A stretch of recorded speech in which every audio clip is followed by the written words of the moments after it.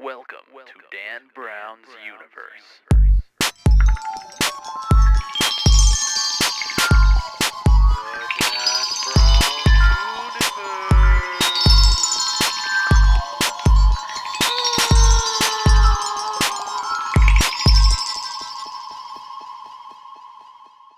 Hey everybody! I'm back this week. Last week I was just barely in last week's episode. I gave my episode of Dan Brown's Universe to my brother, and he went crazy. I mean, my brother is crazy, but he went crazy-er.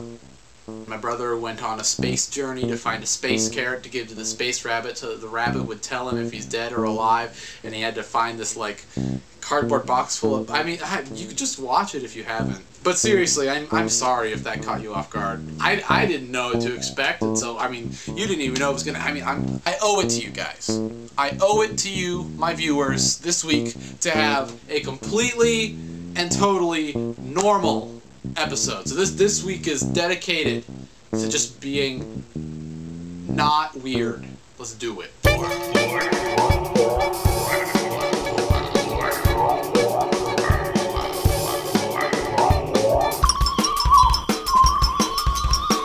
Interesting viewer. This week's interesting viewer is Jonah Dvorak. Jonah is interesting because he was the first person to ever solve a Rubik's Cube while riding on an inverted roller coaster. You know, one that goes, and just video.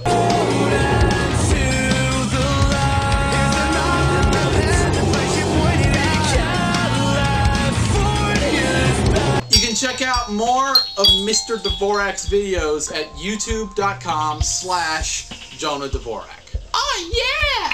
If you would like to be my interesting viewer some week, please send me an email to danbrownuniverse@gmail.com with your name, where you're from, what makes you interesting, and a picture or a video of what makes you so interesting that you should be an interesting viewer over any of my other viewers. Let's go to some mail.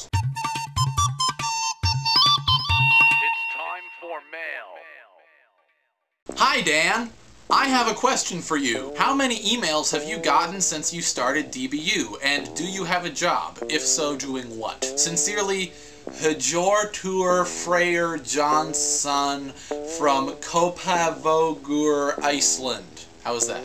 Alright, Mr. Hjortur Freyr Johnson, I did a check on this, and to my email address, which is danbrownuniverse@gmail.com, I have gotten 1,081 emails in the couple of months that I've been doing this. And that's not including spam. Secondly, oh wow, my voice just cracked. I don't have like a real job right now. I am a YouTube partner, but I mean, I used to have a real job, and I worked at a place called Mail Sort Professionals.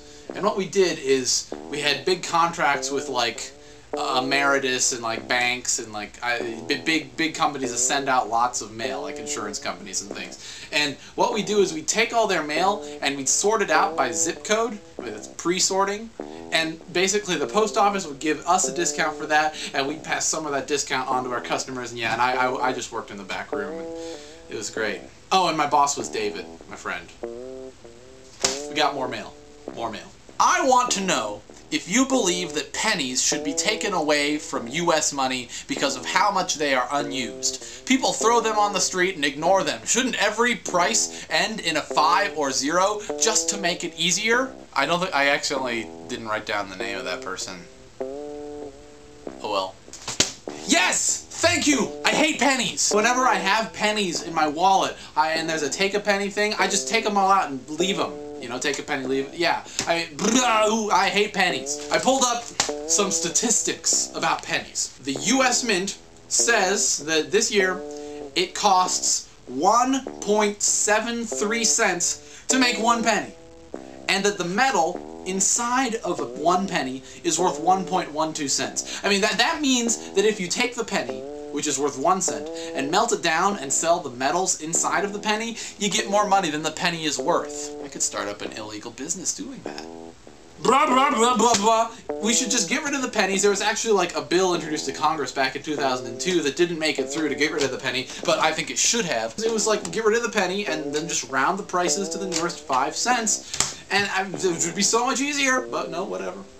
Good question. We've got one more mail time question. Hey Dan, I have been following you for a little while now, and I have learned that you are a drummer.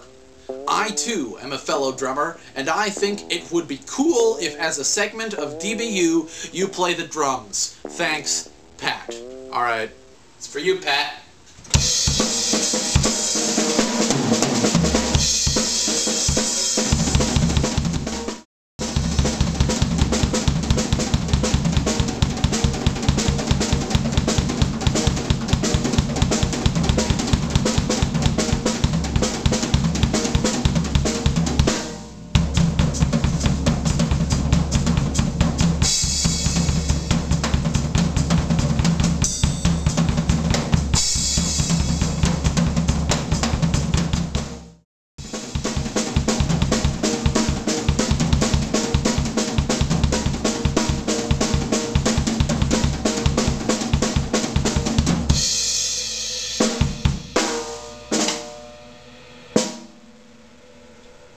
The stuff I got in the mail this week was sweet. I'm going to show it to you. This postcard was sent to me all the way from London, and it doesn't have a name on it, but, you know, whatever. This picture of wooden shoes, sent to me by Thomas Klinkenberg from the Netherlands. I Like Pie from Emma in California. This here Unity tessellation is from Erica in Missouri. This is from Cameron in Hawaii. Shout out to all my friends at WHEA. Rubik's Cube painting from Trevor in New Hampshire. This right here is from Matt in Georgia. That's me, I'm in the Beatles. This is from Danny in New York. This is from Anthony in Missouri. And this is from Anthony in New Zealand. You can find out more about what this thing is by going to my PogoBat channel and looking under my favorites. It's called the F-Box synthesizer. Not really the F, I mean, I don't want to curse on air. Anthony, if you're watching this, if there's any way I can get one of these, I would love to have one of these. I'm just saying. Ta-da! If you have something you want to send to me for me to put on my wall, send it to Dan Brown, P.O. Box 67054, Lincoln, Nebraska 68506. Some of the stuff on my wall is like I'm running out of room, so it's up there. It's up there if you send it to me. But here, let me just. I gotta unscrew the camera. See, I put some of the stuff like up a little bit higher. See, it's all up there. And some of it's down like behind my chair. It's there. It's there. It's there. Contest time.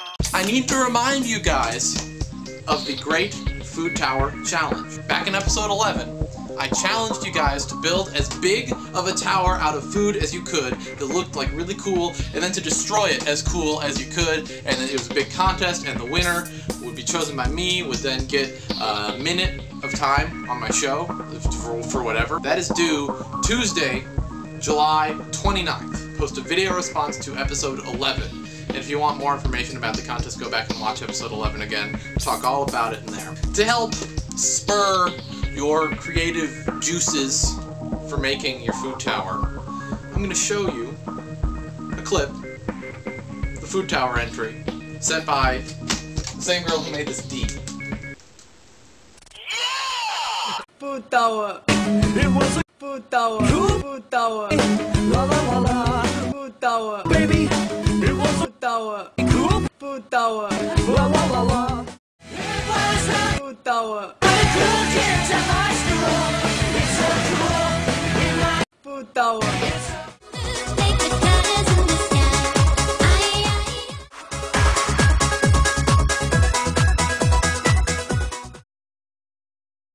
Like I said, this is due Tuesday, July 29th, and I regret to inform you that I'm going on vacation tomorrow, so Tuesday, July 29th is the next time I'm going to have an episode. I'll see you guys later, way later, so I won't be posting videos for a while. I still love you guys. 2 weeks. 2 weeks. Can you wait that long? 2 weeks. Come on. Come on, baby. Just wait 2 weeks for me. Alright, whatever, I'm out!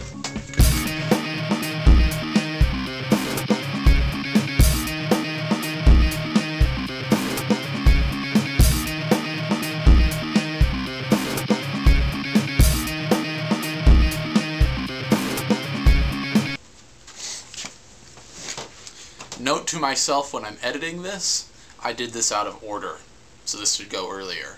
But you can I mean, I can't, I'm talking to myself. You can figure this out though. You'll probably get a chuckle out of this. I'll probably get, because I'm you. Okay,